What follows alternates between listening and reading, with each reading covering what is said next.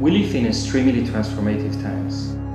Many of our clients are suffering a lot of pressure to adapt to the way the world, businesses and consumers are changing. We believe that it's very important for us to get a really good understanding of the challenges that our clients are facing and what they expect from us as a design firm. What we are finding is at the measure that the projects and challenges of our clients are becoming more complex. It's never really only about a product anymore, but it's about the system that holds it in place, about the service that surrounds it, and also the business model that sustains it. So it's quite an interesting evolution that design has taken.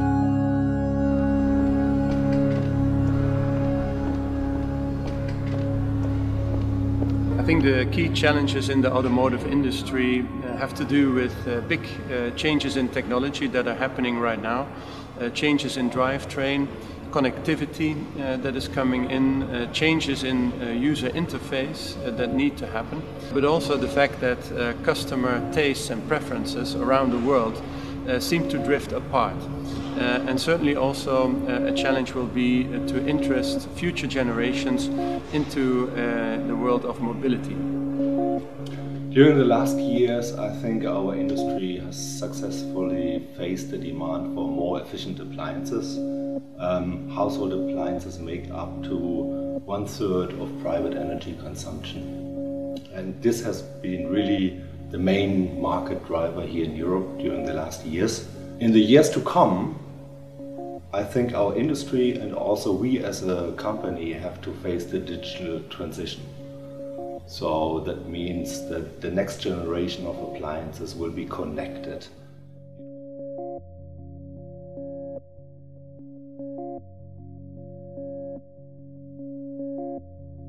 I think the main challenge we have now is to really understand what it is that we can bring that makes a difference to the user. My big challenge today is not so much externally, it's almost more internally. It's making sure that we're transforming this company into a user-driven company. There's a lot going on.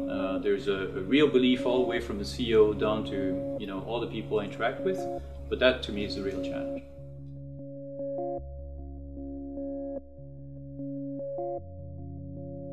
Yeah, I think in Philips, of course, we've got a broad portfolio. We're working on the one side on healthcare. On the other side, we've got consumer propositions. And then also we've got lighting. What we see increasingly is a movement from product design as a center, as a core competence, to really think more holistically about the entire experience. Obviously in healthcare that's vitally important that you're thinking about the patient experience and not just the physical design of the product. But we see it in everything we do today. So it can be a toothbrush or a beauty product. And we have to think about the context of use. We have to think about how these products could potentially form part of a larger ecosystem. And increasingly, as we see these devices becoming connected to the cloud and becoming clients of the internet, we have to think about how the business is going to create services and software solutions that will bring value to users. So the product designers who are traditionally sitting at the core of this suddenly now are faced with all of these different demands on them where they think more holistically about the user experience, which means we can't do that alone as a design team. We have to, or as a design competence being product design, we need UX, UI, we need software and firmware developers, we need people to come in and join with us in co-creating these solutions. Our clients today face a large number of challenges, and a lot of it really has to come down to the fact that whether they're customers who are dealing in, say, product design, or their customers who are dealing in the creation of media for entertainment or advertising, everything they work with is becoming increasingly digital.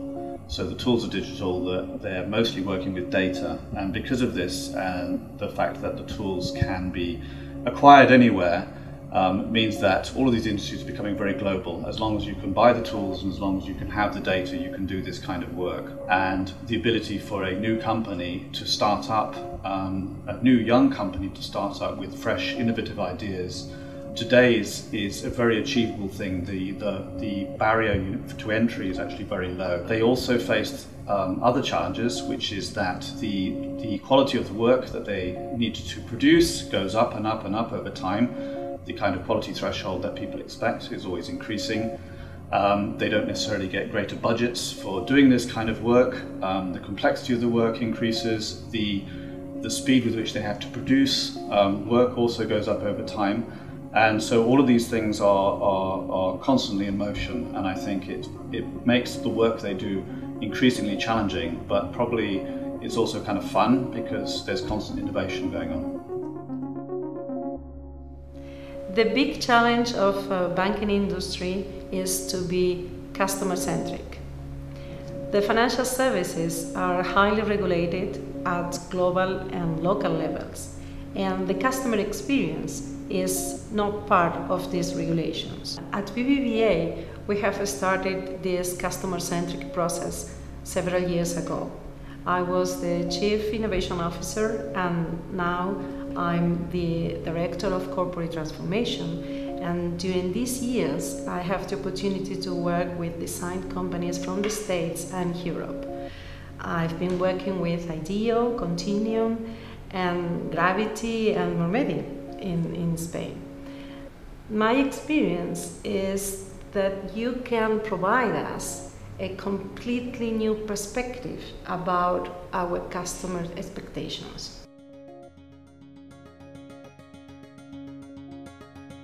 I think the design industry or design consultancies can help if they are working on a wide variety of product categories, because I think the answers cannot come from within one product category, especially when we're talking about user interface, for example. We as a team have to face digital transition as well. So our team structure has to evolve from a team of highly specialized industrial designers to a more generalistic team structure.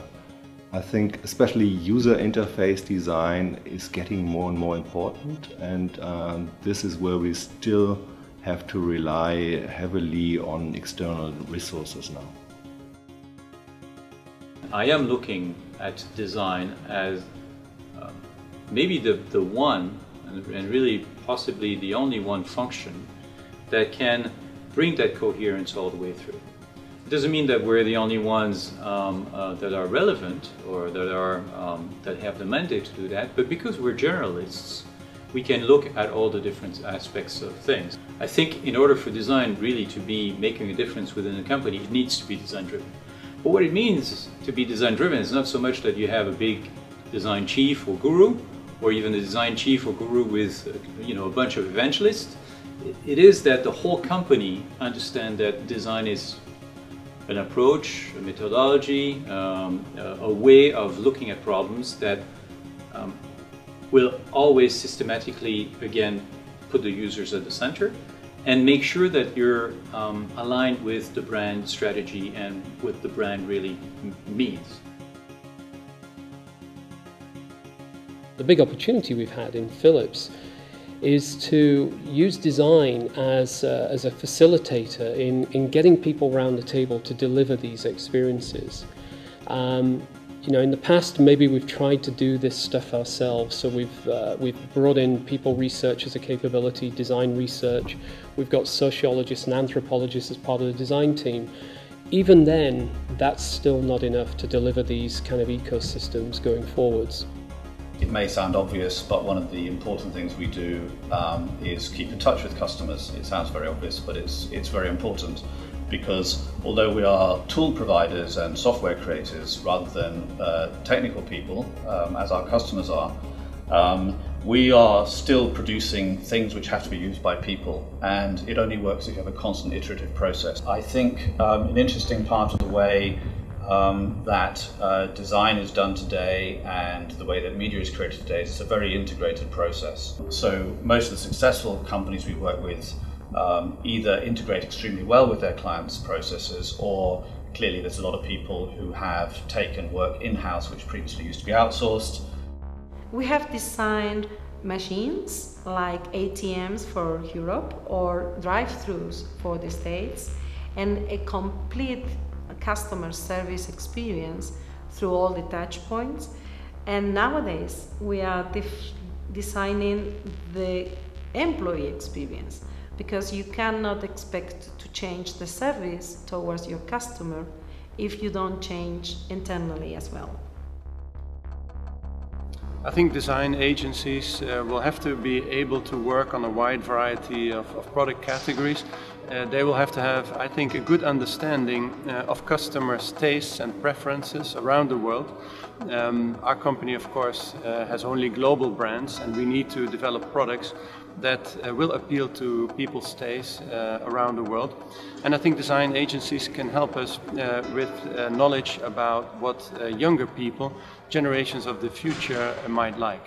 I think designers can make complex technological things look easy to use, or make them easy to use, and they can make new technologies look appealing. We are seeing a lot of technological change in the car industry, for example. Electric mobility is coming, and I think our job, for instance, is to make that so desirable that people will want to make that change. BMW i is an example of that. So when we are looking for external agency support, we look for a good mixture of qualities, because at the end of the day, we want a full service. One of the things that I keep systematically challenging us designers with is to be as transparent and as clear in what we define design to be for a company, and what we as designers bring in terms of value. If you take a product like we've been pretty successful with, like the connected light bulbs, Hue, we can envision certain use cases as we build out that proposition and we put the technology in place. But as soon as we put that out into the market, what we found is it's actually much more effective to open the SDKs, the developer kits, and put out APIs that allow other people to develop applications on our platform. I mean, this isn't new to the software world, but it is new to a fairly traditional industry like Philips. We also worry a lot about collaboration. So all of the industries we work in today are very international industries. Teams are generally distributed. The amount of data is very large. And when you try and work with all of those issues at the same time, you have to actually produce software which is highly collaborative. People need to be able to work together on a single object or a single piece of film in a very efficient way, and we worry a lot about those things too. At large companies, the big challenge is also double. The first one is when you need to align the different departments to generate a new idea, a new concept. But once you have overcome the design phase, the second challenge is to deploy it, because you need so much creativity in the installation phase, in installing something new in your operations, than to create that new concept. I think design consultancies or designers will play a big role in the future. Designers can actually help organize new things that are happening in society and turn them into shapes that people understand and want to use. In the long run, I think most of the companies have realized that a purely figure-driven analyst approach does not work. So they are looking to become more consumer-centric, looking for consumer-driven innovations. And buzzwords like user experience, design thinking have arrived in the minds of top managers. And I think there's a potential danger that design is seen as part of a user experience process instead of being seen as the very core discipline of creating this holistic user experience. Design conferences like the IDSA event are very important. I think designers themselves should define the next level of design.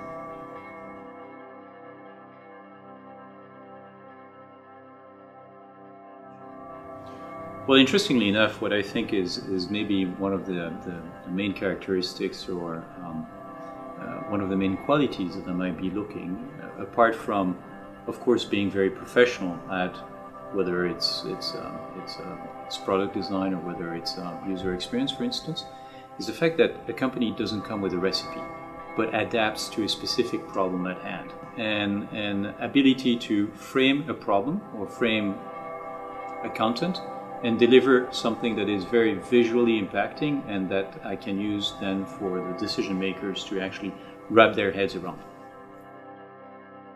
As we now look at connected, let's say, healthcare and lighting propositions, and we start to connect large amounts of data to the cloud, we need advanced skills in building algorithms, in interpreting data and in visualizing data.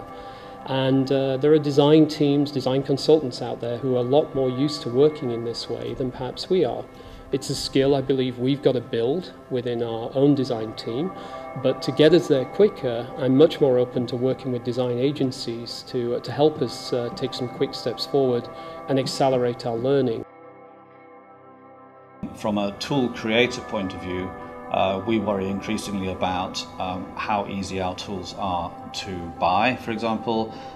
We also worry about how technical our tools have to be. So there is certainly a greater move amongst our customers and our future customers to wanting things to be not necessarily simpler, but less technical. So trying to do things that don't get in the way of people's creative processes.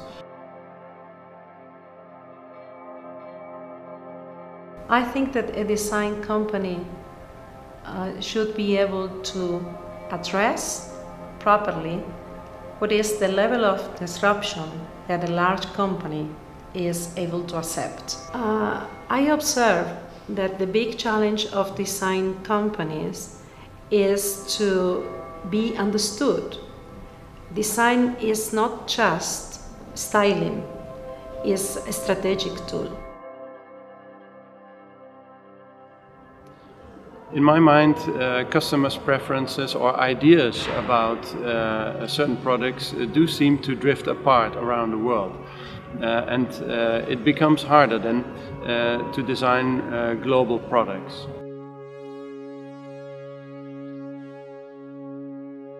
I think it's very important to understand the regional demands and preferences of the customers.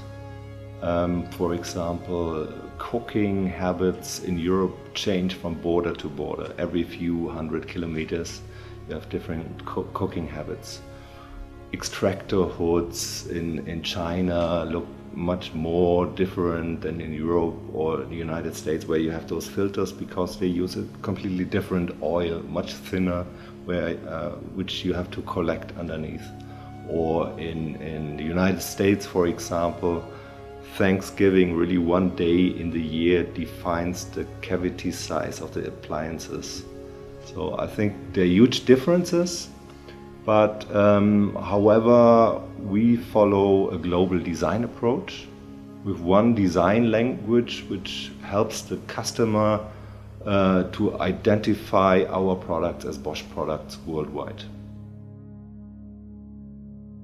What I value in European design firms is that, yes, we have heaps of history, but we also are small countries, relatively speaking.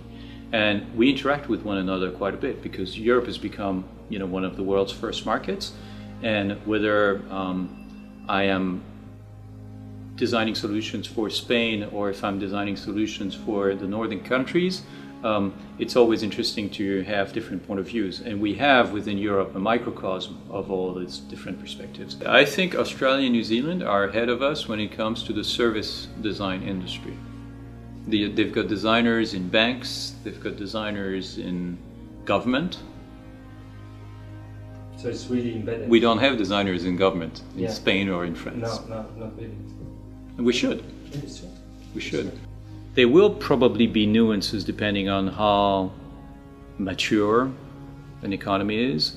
And of course there will be difference depending on the product categories that we are within. If they are heavily, anchored into a very specific cultural notions or not.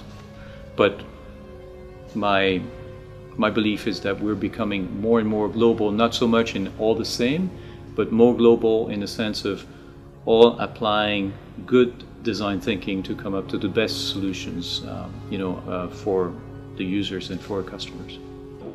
In the past, we've been able to more drive for global scale and build global platforms and kind of do top-down solutions, if we want to look at it that way. What we're seeing now is much more kind of locally driven initiatives and demands coming from markets, from countries, for more locally relevant solutions. At the same time I'm doing that, empowering the markets to come with their ideas, I also need to be joining dots up and seeing patterns and thinking about platforms which I can build on a global level, which can enable this localization of a concept, localization of a product or service, whilst leveraging a global platform. So this is again that kind of paradigm that we're in at the moment, thinking globally, building scale, bringing costs down, making things affordable and accessible, but at the same time making sure that they're relevant and meaningful at a local context in different cultures and so on. And Chinese consumers are not looking to just take off-the-shelf European or American solutions. They're more and more confidently asking for relevant local solutions.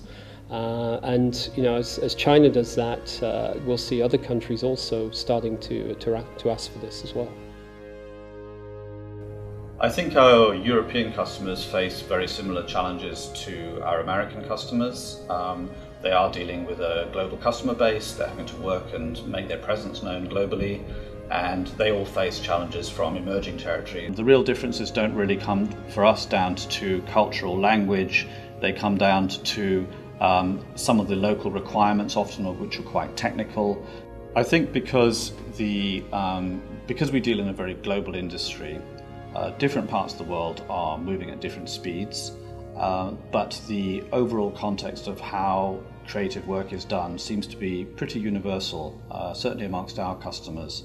So I think the innovation is driven from different regions at different speeds with slightly different requirements, but everything moves to being a global issue very quickly. And it's the intangible combination of the infrastructure, the people, the organizations, the heritage both in film and design work that still makes London a really strong centre for our customers. In terms of design thinking needs, no, it's the same for a Mexican company or a Japanese one. What is different is the design, because the needs and the insights in each country are different and depends a lot from their culture.